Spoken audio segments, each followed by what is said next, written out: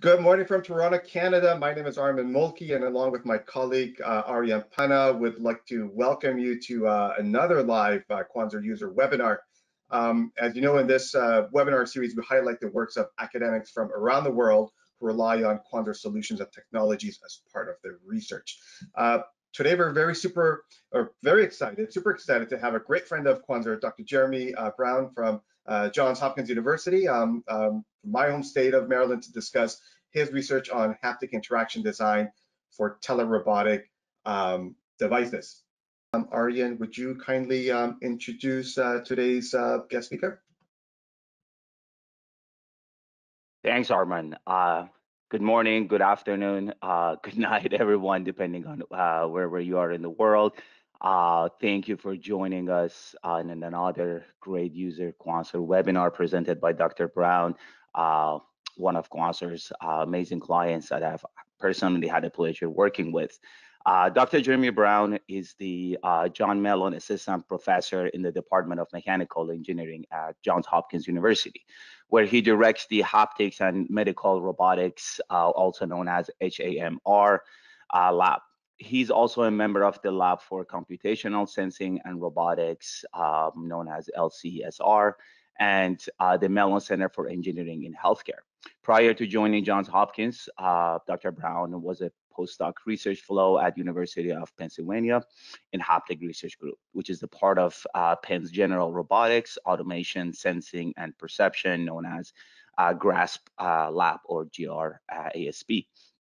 And the University of Michigan as well, respectively, as a graduate of the Atlanta University Center's dual degree engineering program.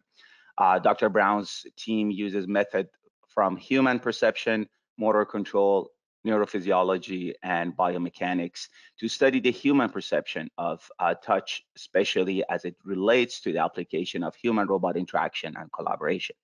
He has been honored to receive several awards, including the National Science Foundation Graduate Research Fellowship, the Best Student Paper Award at the 2012 IEEE Haptic Symposium, the Penn University of Pennsylvania's Postdoc Fellowship for Academic Diversity, and the NSF CRI Award. He was also recently named a scholar to the NIH-funded Interdisciplinary Rehabilitation Engineering Career Development Program, IREK-12. He's a member of the Institute of Electrical and Electronics Engineering, Robotics, and Automation Society as a part of IEEE, the American Society of Mechanical Engineers, or ASME, and the National Society of Black Engineers, NSBE. Brown's work has appeared in several peer-reviewed journals, including the Journal of Neuroengineering and Rehabilitation, IEEE Transaction on Haptics, IEEE Transactions on Biomedical Engineering, and IEEE Transaction on Neural Systems and Rehabilitation Engineering, and IEEE Transactions on Medical Robotics and Bionics. Very impressive background and bio, Dr. Brown. So as you all can tell, Dr. Brown has a lot to share with us, and we all are very excited to hear. Thank you everyone again for joining, and Dr. Brown, it's all yours. Okay, perfect. Thank you so much, Aryan, for that wonderful introduction. And thank you, Arman, as well for kicking us off. I am a little bit new to the GoToMeeting, so give me a second to try and get everything set up as it should be so that I can share my screen. Let's see here. Oops, sorry, wrong window. Let's do this one. Okay. Let's see. I think we are up and running. Armand, can you just give me a? Yep. It's up. Okay. Perfect. Yep. All right. Thank you. You know, as already mentioned, my name is Jeremy Brown. I'm an assistant professor in the Department of Mechanical Engineering here at Johns Hopkins University. You know, I'm a member of the Laboratory for Computational Sensing and Robotics, LCSR, the Mellon Center for Engineering and Healthcare, and I direct the Haptics and Medical Robotics Laboratory, or as we like to call it, the HAMR Lab. The name Hammer comes as a little ode to my father, who's a carpenter by trade. I ended up not going into carpentry. I ended up doing it in engineering, but I at least always carry a hammer with me and so that's kind of where that name came from. So today I'm going to talk a little bit about some of the work that we've been doing in our lab kind of over the last couple of years in relation to haptic interaction design, mainly for telerobotic scenarios. And so to start this talk, I'm going to maybe begin with the assumption that not everybody in the room is maybe familiar with teleoperation and telerobotics. And so as a primer, I will basically start with something that we are all familiar with. And this is our ability to use our limbs, in particular our upper extremity, to do dexterous manipulation. As you can see from the various pictures here, we do a lot of tasks that require fine level manipulation, high levels of precision when it comes to position, high levels of precision when it comes to force. We do tasks that require very slow, precise movements, fast that require more ballistic movements. But in general, our limbs are uniquely designed, and our control system, kind of from our central nervous system out to our periphery, sensory motor control, is uniquely designed to do this fine level motor control, or what we refer to in our lab oftentimes as dexterous manipulation. Well, the problem is that there are a number of scenarios where, let's say, the environment that we want to do the dexterous manipulation in just is not suitable. And that's either because the environment is located at great distances from where we are, right? And so we're talking, a distance issue. The environment poses hazards to our body in some way. The environment is maybe on a different scale than our bodies, or we've, in some sense, contrived limitations to being able to access the environment, as in the case of minimally invasive surgery that you see in the bottom right picture. There are also scenarios where the body itself is changed, as in the case of an amputation. And there, what we're trying to do is actually restore the ability to interact with the natural environment like we do with our healthy, intact limbs. Well, in either of these scenarios, what you need is an interface that basically takes the intent that we're trying to carry out on the environment and does that or acts on the environment on our behalf. These interfaces historically have been called teleoperators, and I'll show you an example of one of the earlier teleoperators here in this video that was developed by a researcher by the name of Raymond Gertz in the 1950s to be able to allow operators to be able to handle radioactive material without having to physically touch that material themselves.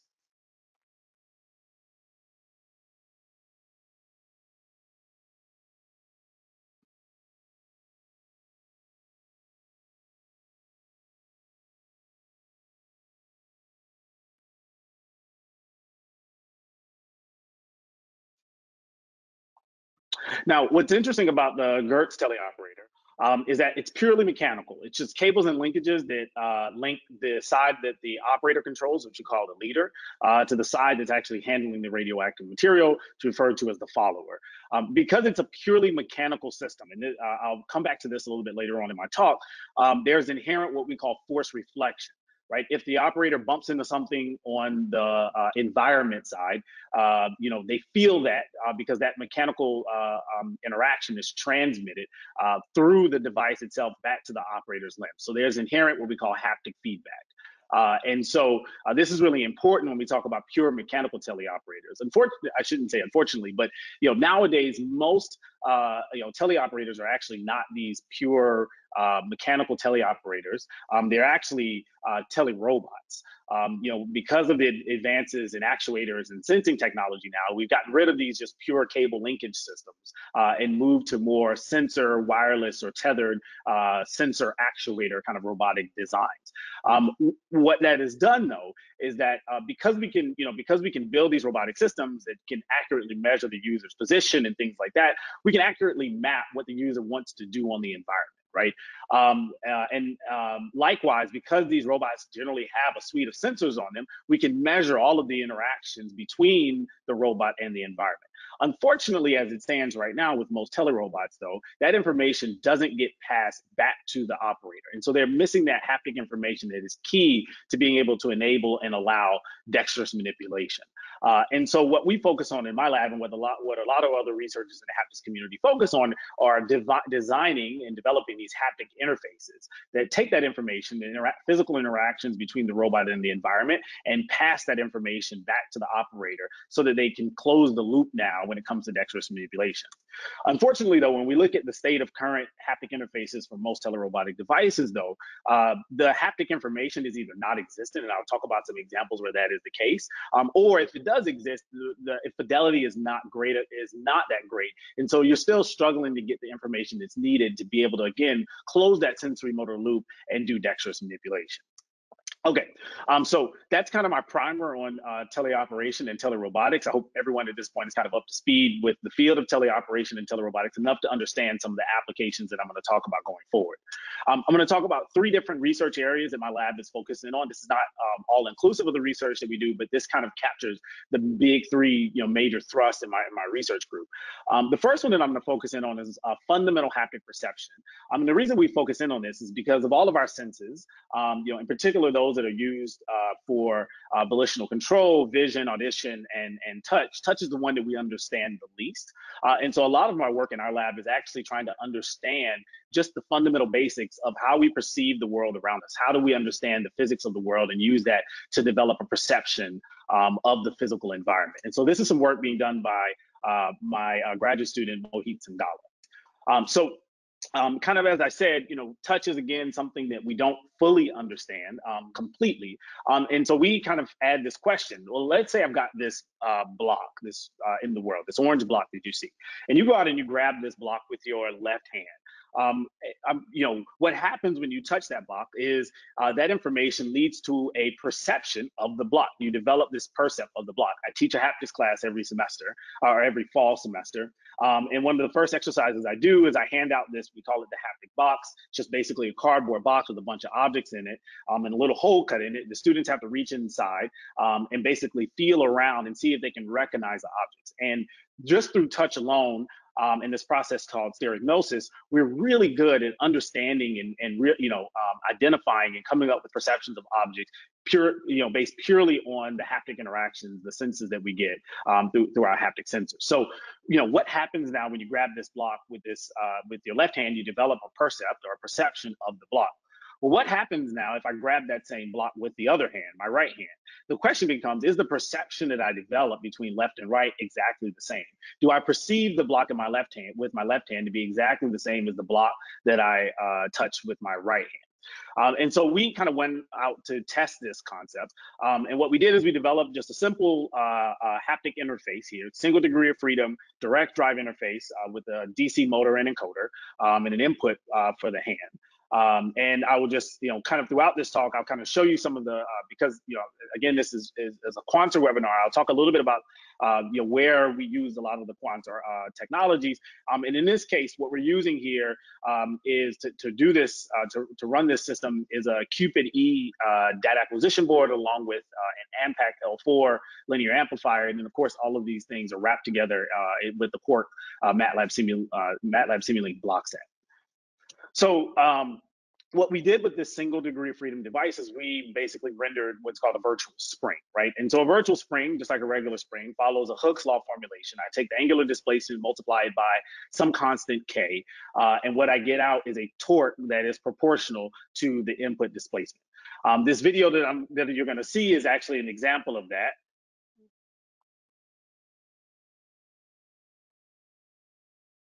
And what you saw in these 2 videos is that the blue trace here is the angular displacement. So the participant rotated their hand roughly to about 90 degrees and back.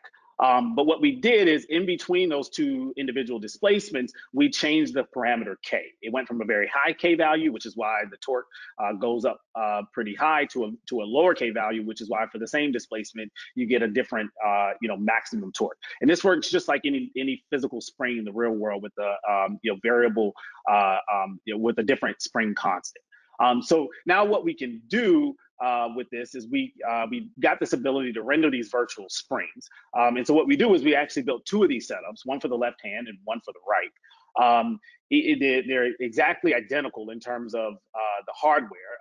Both of these, again, are run through the same data acquisition board and control software. But we run an experiment where essentially we present, we do it for the left hand and then we do it for the right hand. We present two springs of different spring constants, and we use what's called a psychophysical approach, the method of constant stimuli, where we give participants two pairs of springs and we ask them at any given time to basically say which of the two springs was stiffest, or stiffer, I should say. And it's a very common psychometric or psychophysics approach that we're using, a two alternative force choice or two interval to alternative force choice paradigm. And what you get back are these psychometric curves. This is an example of a psychometric curve for one representative participant here.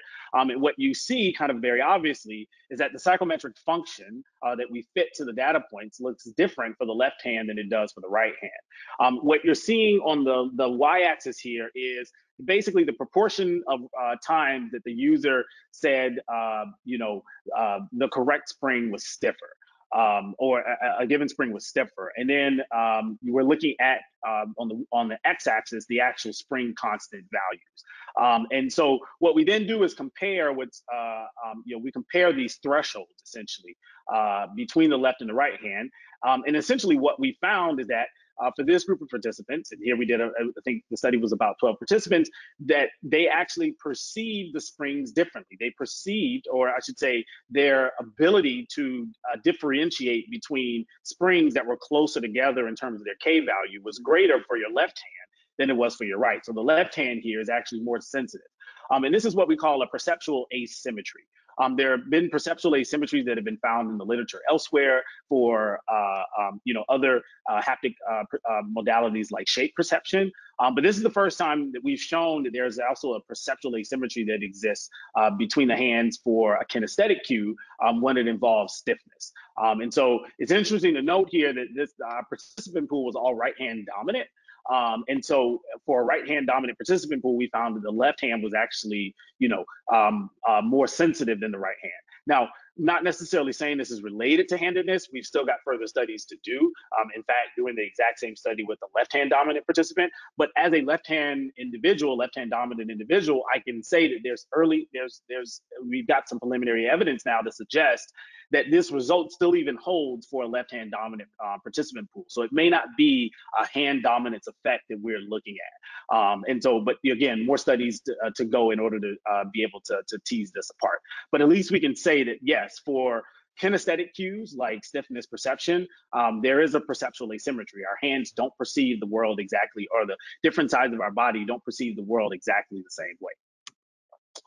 This next study that I'm going to talk about is some more work that Mohi has done, and this is actually, he's actually presenting part of this later on today at the IROS conference, IEEE IROS conference, virtually at least. And it's looking more at kind of broader, looking at teleoperation and perception within teleoperation. And so if you remember from the Gertz teleoperator that I showed you before, you have an operator who's operating an input device that we refer to as the leader, that then is driving the output device, which is generally some robotic manipulator that we refer to as the follower, and it's the follower that's interacting with objects in the environment. Well, the goal of good teleoperation, right, and there are many papers, seminal papers on this, is to basically make the teleoperator disappear so that the user doesn't feel the teleoperator at all. What they feel is the environment, as if they're interacting with the environment like they would with their natural intact limbs.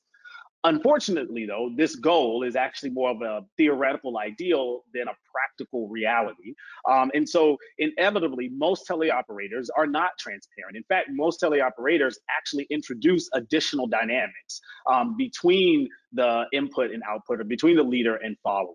And so, we were kind of interested in, from a perceptual design standpoint, what effect do these additional dynamics have that you introduce between the leader and the follower? And I should say that these dynamics come from the fact that for most telerobotic systems, you're typically using, actuators with some closed loop control design, and something like a PID, or proportional integral derivative controller, actually adds stiffness and damping into the actual system, virtual stiffness, virtual damping into the system, and you can actually feel that.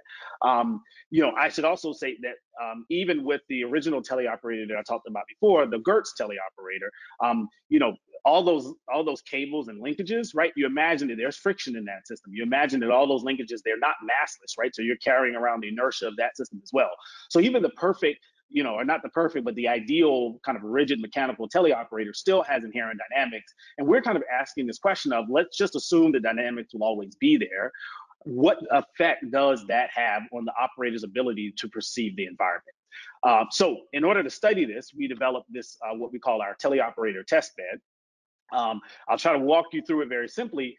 You have the input side where you see the user's hand going into the device. You have the output side, which is, again, you have the environment, I should say, which is on the other side of that blue line where you see the number 3. We can replace that environment with either a motor and make it a virtual environment, like a virtual spring, or we can move that motor out of the way and add actual physical environments to it. And then in between those two blue lines with the label 2 are different teleoperator transmissions. And I'll talk about that in a second. This whole system, again, is run by Cupid EDAC. Here in Ampac, again, an Ampac L4 amplifier, and all of the control is done in Quark. And so essentially what we have in that middle section, to kind of zoom in, is essentially 4 different types of transmissions. Starting from the bottom and working my way up, we have a rigid transmission, which is just a pure rigid rod that connects the input and the output side. That's akin to the Gertz teleoperator. And here, everything is just a single degree of freedom, right? So just rotation. Going up from the rigid transmission, we have your kind of standard telerobotic interface. We have 2 DC actuators. One is the input or the leader side of the robot. The other is the follower side of the robot. And those are closed through, again, like a PID or a PD loop, introducing the dynamics that come with closed loop control. Going above that is a damp transmission. So we took the rigid rod, cut it in the middle, and put a rotary damper in between. So now we've got physical damping that we've added into the system, physical viscous type of damping. And then above that, we've taken the same, taken the rod, broken it in half, and replaced it with an elastic element now to give us an elastic transmission. And this whole system is kind of coupled together through a series of capstan drives, and we can essentially, connect or disconnect any one of these or couple any of these transmissions together at any point in time to kind of render any type of, let's say, dynamic transmission that we would want to be able to say, okay, for the same environment the same environment and the same input, as I change the transmission in the middle, what effect does that have on the user's ability to perceive the dynamics of the environment? Or I should say, what ability or what effect does that have on the user's perception or their ability to perform a task with that environment? And so that's one of the questions that we're asking with this setup here. I'll show you very quickly in this video just an example of the input-output relationship here. So you'll see the user's hand rotate on the top graph on the right. You'll see the input-output torque because we've got 2 torque sensors on either side just to measure the interaction torques. And on the bottom graph, you'll actually see the displacement from the input and the output side.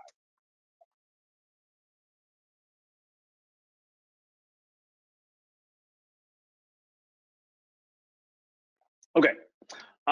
So this was it's maybe not as easy to tell because a lot of things are rotating in the in that video, but here the only thing that was actually connected was that rigid transmission, which is why we get pretty good, really good tracking between input and output, right? There are almost no dynamics, at least no stiffness, no damping, between the input and output sides because all we're doing is rotating that rigid rod. So we would expect to get pretty good tracking.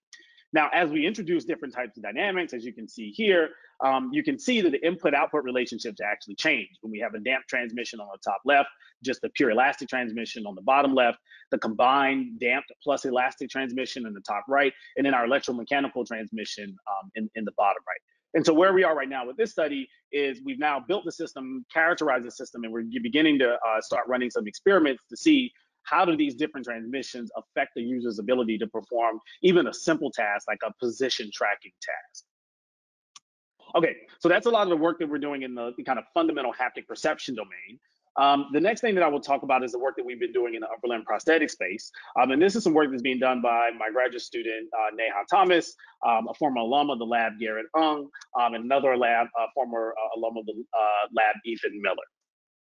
So kind of the current state of upper limb prosthetic devices, despite kind of all of the research that's been going into upper extremity prosthetics over the last, let's say, decade plus, there's still two kind of major main options, clinical prostheses that one, an individual would get if, you had an amputation today. The first one on the left is called a body-powered prosthesis. Just to talk a little bit about that, this operates very similar to that Gertz teleoperator that I started off with. It's a pure mechanical system. The amputee wears a shoulder harness. There's a Bowden cable that links the harness to the prosthetic prehensile or the prosthetic hand. That pulling on the cable either causes the hand to open or causes the hand to close, depending on the actuation scheme. What's nice about these types of prostheses is that they have inherent haptic feedback, again, like that original Gertz teleoperator. And that's just because of the pure mechanical linkage between, let's say, the output, which is the hand, and the input, which is the shoulder harness. The other type of prosthesis is a myoelectric prosthesis. And this one basically uses surface EMG electrodes over muscles in the residual limb to control a motorized prosthetic hand. What's nice about these devices is that you can get added degrees of freedom. Body-powered devices are generally limited to single degree of freedom, just opening and closing of a hand. Myoelectric, especially with advanced pattern recognition technologies that have been, kind of the topic of research as of late, you can get control over multiple degrees of freedom. The downside of these myoelectric prostheses is that they don't provide any haptic feedback. And so the amputees don't have any sensory information about what's happening with their prosthesis. They're therefore forced to rely very heavily on vision, what they can see, or maybe even auditory cues from the sound of the motor or the environment that they're interacting with. So what we set out to do in our lab, is one of many labs that's been investigating this topic for a number of years now, is trying to understand what is the added utility of adding haptic feedback into an upper extremity prosthesis. And we've shown evidence to suggest that adding haptic feedback does improve performance. There are other labs that have shown that as well. And so here, what we were interested in is saying, okay, well, if we know adding haptics does improve performance, what we want to now say is, how does that compare to, let's say, not only a myoelectric prosthesis without haptic feedback, but the gold standard, our natural intact limbs, right? So we've kind of shown this, increase from the kind of clinical standard, but where are we in terms of like what the gold standard looks like? How close are we to replicating what the natural hand can do? And we were interested in looking at this from two different perspectives. The first one is around, just a pure task performance, right? If I give you an object and tell you to squeeze it, can you measure the forces of interaction and use that to be able to perform the task? But then also we were interested in adding this haptic information, right? It could potentially make the task a lot easier to perform, and therefore you don't have to think about it as much, or it could give you more information to have to think about and process, and can make the task actually more difficult to perform. And so now we're interested in this element of cognitive load or mental effort, mental workload. You can perform the task better maybe, but at what cost? And so we were interested in measuring that. And so in this study, we did a very simple task. We have a prosthesis, single degree of freedom, what we call voluntary closing prosthesis, that has a force sensor on the end. This prosthesis is what we could call a mock prosthesis. So we use a lot of our prosthetics work. We actually work with non-amputees because it's been shown that amputees and non-amputees in these mock prostheses have very similar compensatory strategies. And so we're able to do a lot of basic science work around the utility of things like haptic feedback. But in this case, what we had is these three objects that you see in the top upper right-hand corner that visually look roughly the same. We even put an additional cover over them so you couldn't see exactly what they were. But physically, they all are different stiffnesses, soft, medium, hard. And so we ran this experiment where we asked participants, kind of back to that fundamental haptic perception work that we do, where we gave individuals two of these objects at any given time and asked them to tell us which one was stiffer, right? And so we looked at both a standard myoelectric prosthesis without haptic feedback, a myoelectric prosthesis with haptic feedback, and then again, the intact hand, the natural limb, to see how well participants performed it. We looked at task performance, so how accurate were they at identifying which of the objects or blocks was the stiffest. And then we also looked at again, this cognitive workload, and this is in collaboration with a colleague of mine, Hassan Ayaz, at Drexel University, using a technique called functional near-infrared spectroscopy, which basically looks at the level of oxygenated hemoglobin in the prefrontal cortex and can tie that to cognitive workload. And for this experiment, for this setup, again, we're using a Cupid E DAC as well as the Quark interface here. So I won't go through all of the results. Our paper that's published in IEEE Transactional Human Machine Systems, kind of details all of our findings. I'll kind of hone in on one which we look at called neural efficiency. And so you can think of neural efficiency as essentially, kind of looking at how accurate you are at the task, combined with how much mental effort it takes to do the task. So the higher the efficiency, the more positive the value of the efficiency, shows that you can do the task very well without much mental effort. And so you can see from this big blue block on the left-hand side, the natural intact hand has the highest efficiency, right? We use our limbs all the time. We have a lot of experience using our limbs, right? From birth almost. And so you would expect that our natural intact limbs, again, the gold standard here, has the best efficiency, right? We can do a task very accurate and it doesn't take us much mental effort to do it. Now, the opposite is true for our standard myoelectric prostheses, where you don't have haptic feedback. Their task performance and mental effort go down, right? And so you have a very negative, almost an equal and opposite negative efficiency for your standard myoelectric prostheses. But now in the middle, when we turned on the haptic feedback, and I forgot to mention, but I'll go back and say the haptic feedback that we use is we took the force, grip force that participants had, and we mapped that to a vibrating actuator that participants wore on their upper arm. You see that adding the haptic information back in, significantly increases our neural efficiency over the myoelectric prosthesis without haptic feedback. We're still significantly less than what the hand is doing, but we're actually trending now in the right direction. So adding haptics into an upper extremity prosthesis improves task performance, which we had already shown. It also decreases mental workload, which hadn't been necessarily shown with the direct neuroimaging measure like FNIRS before. So we're getting better at improving neural efficiency with something, by adding haptics in. Now I should say, the difference between the intact limb and our prosthesis with haptic feedback, there's still orders of magnitude difference now, right? Because we're taking, one sensor and measuring force, whereas our intact limbs have, thousands of sensors, distributed throughout the skin in our hand, right? And so we're simplifying, we're, reducing the order of the sensing capabilities by orders of magnitude, but we're still getting this positive trend where this added haptic information improves task performance and also decreases the mental effort to do the task. Okay, this next project that I'm going to talk about in a prosthetic space is actually some work done by my student Ethan Miller, and it's motivated by the fact that when you look at advanced prosthetic limbs, here I'm showing the B Bionic hand by Autobot, you can see very clearly that these hands are designed to really replicate the form and function of our healthy, intact, natural limbs, right? Especially in terms of size and degrees of freedom. These hands can, have the same number of degrees of freedom as our intact limb. The difference, though, is that most of these devices still use standard DC actuators to individually control each finger and highly geared DC actuators to be able to control the individuation of the joints at the finger. Now, our own intact limbs use a very different control scheme, right? We basically have tendons that run the length of our fingers that go through the wrist and basically attach to muscles in our forearm. And so by flexing these muscles, what we typically refer to or group together as our flexors and extensors, I can separately control flexion of my hands as well as extension of my hands, right? Just by contracting the muscles on either side of the forearm. What's very interesting, though, is that this what we call antagonist actuation scheme also allows us to do things like modulate the endpoint impedance or stiffness of the limbs.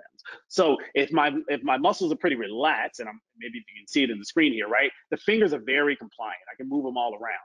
But the minute I start co-contracting the muscles on either side of my antagonist muscle schemes, right? The fingers get very stiff, right? That's something that we can't necessarily do with kind of current prosthetic hand technology, right? they always are generally high impedance devices, right? When you turn them off, they stay exactly where they are. And we don't have this ability to lower the compliance or the impedance of the limb.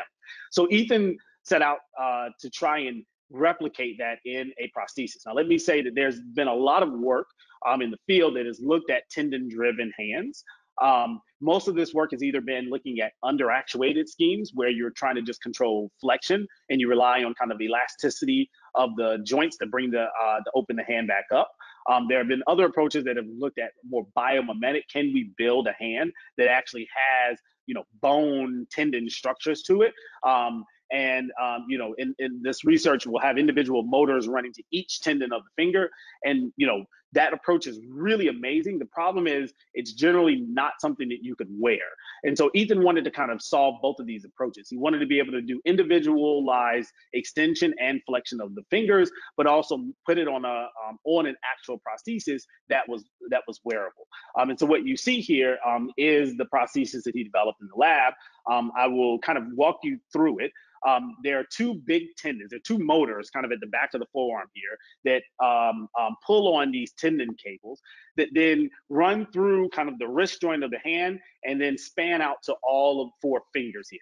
So essentially what we've done is we've simplified the problem. So instead of individually actuating each finger now, we have one tendon on each side that controls separately flexion and extension of the hand. We were interested also in this, with this new paradigm, how do users know how much tension is in the cable at any given time? And so we've got these servo motors that are attached to these straps that the user wears underneath the prosthetic cup that basically use a haptic display methodology called skin stretch to basically provide haptic feedback around the amount of tension that's in the cable. Well, in this video, I'm going to show you here what we did in this paper that Ethan wrote that was published in International Symposium on Medical Robotics, is we were interested with this new kind of actuation paradigm. Well, how do we control this kind of device? This is very different than what standard, myoelectric control looks like. And so we came up with 2 different control designs. One is called one is called alpha, the other is called beta. I should say here that everything that Ethan did to control this device is run through a Q8, which I'm not showing here, and also a Quark interface. But essentially, what we did is we came up with 2 different control schemes, and we did an evaluation to see which one worked better than the other. This video will show you both of them.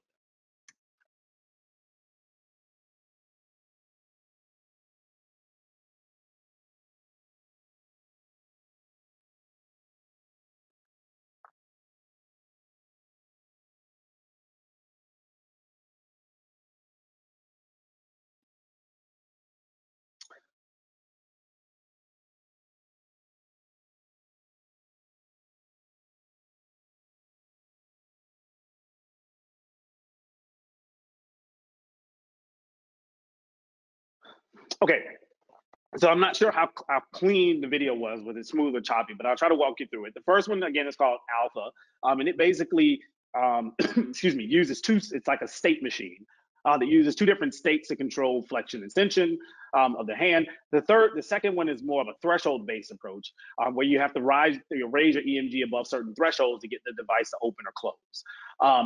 As you can probably see from the task that we did, which is called box and blocks, I should say, the other way around. There's a box with blocks in it, and the goal is to move the blocks from one side of this partition to the other.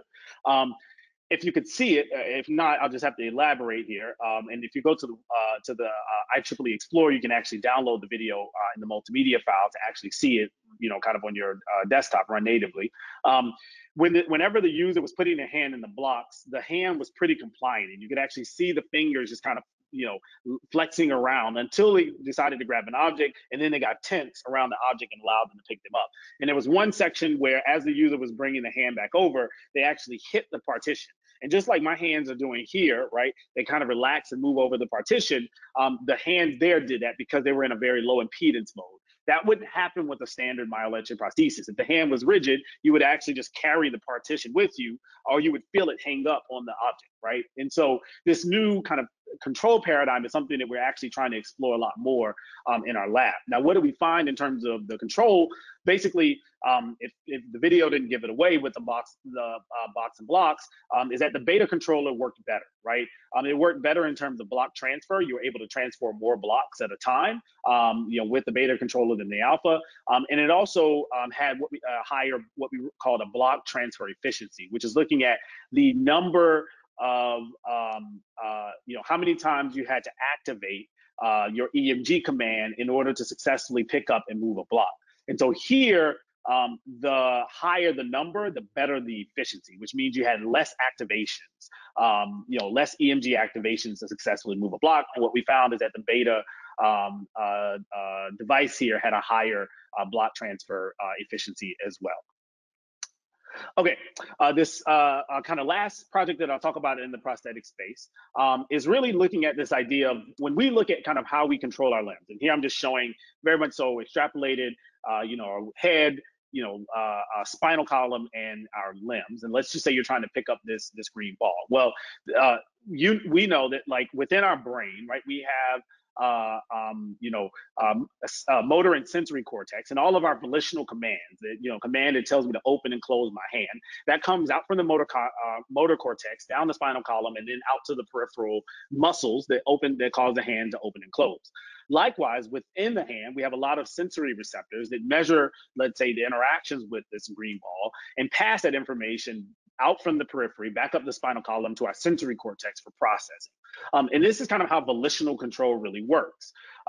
At the same time, though, we've also got this other sensory motor loop that gets closed when sensory events happen with our limbs that then go right to our spinal column. But instead of going all the way up to the brain and closing the loop, a reflexive controller is sent from the spinal column back out to the periphery. And this reflexive control we've all experienced if you've ever touched, for example, like a hot stove, right? You touch the stove and your hand jerks back, even before your brain mentally processes that you touched a hot element, right? That's a very reflexive loop. Or like if you've ever been to the doctor and they take the little reflex hammer and hit your knee and your knee jumps out, right? That's another reflexive style controller.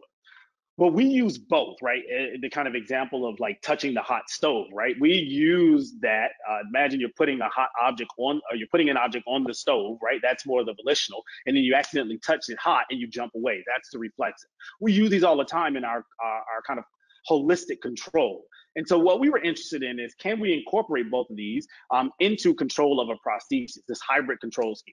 And so this is some work that my student Neha Thomas did. She's actually presented it yesterday at the IEEE IROS conference that she did while she was studying abroad on a Fulbright fellowship at the Max Planck Institute in Stuttgart, Germany, with Professor Catherine Kuchenbecker.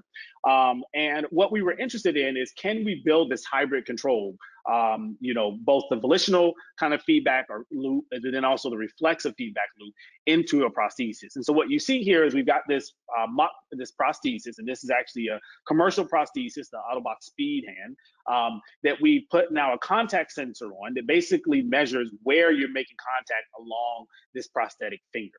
And then we've got this pressure sensor that also measures how much pressure is being applied to the other finger. So like if you're gripping. And what we did is we took the contact location sensor and we mapped that to a vibrating actuator. So the user could actually perceive through the vibrations where they were making contact on the finger. So this is more of the volitional control loop. Then we took the pressure sensor information and we mapped that to two different types of autonomous controllers. One that it was controlling one that was controlling slip. So if the object slipped, it would actually try to grip tighter. And then one that was what we called an overgrasp controller, which kept the user from grasping too hard. So we ran this study where the user, it was what's called a reach to pick and place task, where they had to reach, pick an object up, and then move it to another location and put it down. And we wanted to do this without direct vision, so we actually had them stare at a visual target. We used eye tracking glasses to make sure that they weren't, and then we tracked, of course, everything using motion capture. Basically, what you'll see here is that users got 1 point for picking the object up, or a third of a point for picking the object up, another point for moving it to the end bin where they were supposed to put it down, and then finally a point for putting it down. And so what you'll see in this video is an example of a person doing it in successfully in the case where they had the haptic feedback and the autonomous reflexive style controllers. Now, what did we find overall?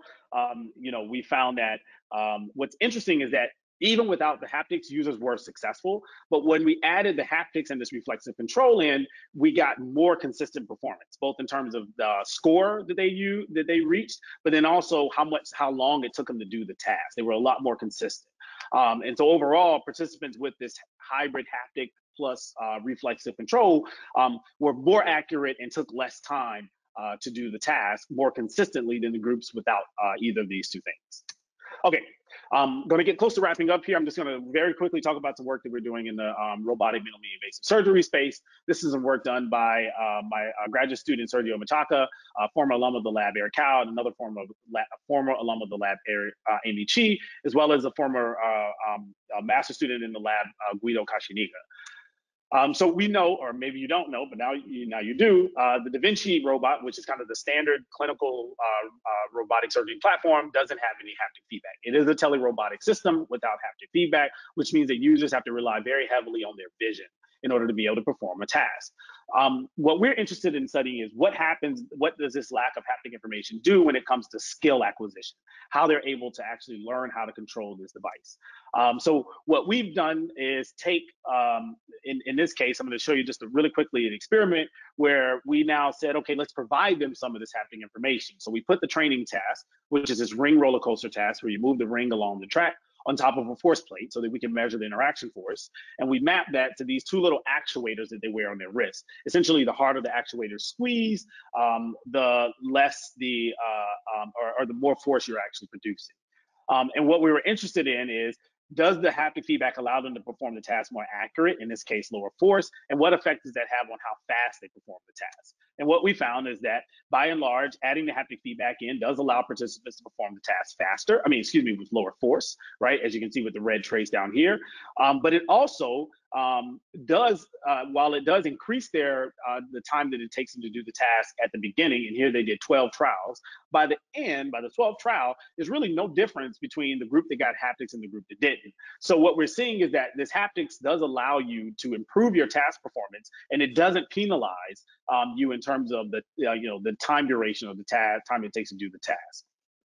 This other experiment here was really looking at, when you look at how clinical robotic training is done, a lot of it is done virtually, but most of the time people still consider the actual physical robot the gold standard.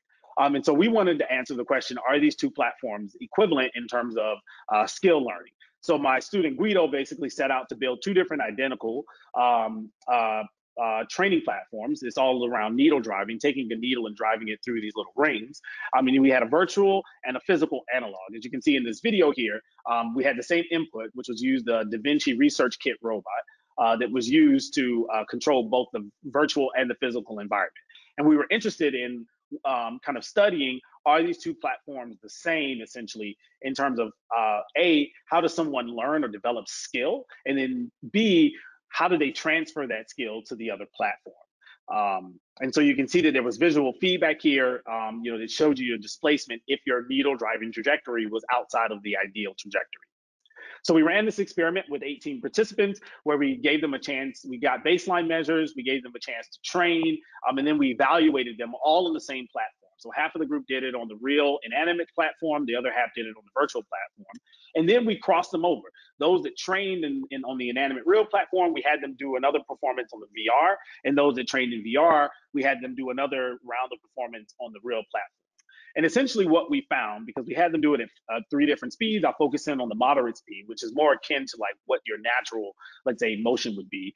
We found that on both platforms, both the real and the virtual world, you got better, right? So if you look at the red bar to the green bar here, there's a significant reduction, and this is an error metric, so lower is better in this case. But what's interesting is that when you look from the green block to the blue block, only in the inanimate, which is the one on the left-hand side, did performance not change, which means that the skill that was developed in the real world transferred readily to the virtual world. The opposite is not true for the participants that train in the virtual world. Even though they got better from baseline, when we put them on the physical system, they got worse, significantly worse, actually. And so what we're seeing here is that these two platforms are just not exactly the same when it comes to skill. They may be the same when it comes to skill learning. They may not be exactly the same when it comes to skill transfer. Okay, and then really briefly, I'm just going to talk about very quick two other projects that we've been working on, both of which have been made possible just by the flexibility of the Quanser DAC systems here. The first is some work that we're doing down at the hospital with some folks in the Department of Physical Medicine, Rehabilitation, and Neuroscience, where we are building some experimental apparatus that allow us to study, kind of fundamental neuroscience principles. Here we have a participant who has brain-machine interface, these cortical electrode arrays in motor cortex and sensory cortex. And here we're actually trying to couple, and with some of our fundamental perception work, the behavioral studies that we run with neural analysis, where we can measure directly from the brain. And then this other experiment is one also run with a Q8 DAC, and you can see the Q8 DAC in the other one, where we're now looking at multimodality feedback. So what happens now when we give you two different types of feedback at the same time? There's evidence to suggest that it leads to improvements, but we want to figure this out, specifically looking at the case of robotic surgery and then also upper limb prosthetics. And so with that, I will stop here, acknowledge all of the students that have been doing all the work in the lab. They give me great stuff to talk about. If you wanted to find out a little bit more about the work that we're doing, you can go to my lab's website and you can find a link to all of the papers that we have. So I'll stop there and open up for any questions you may have. Thank you.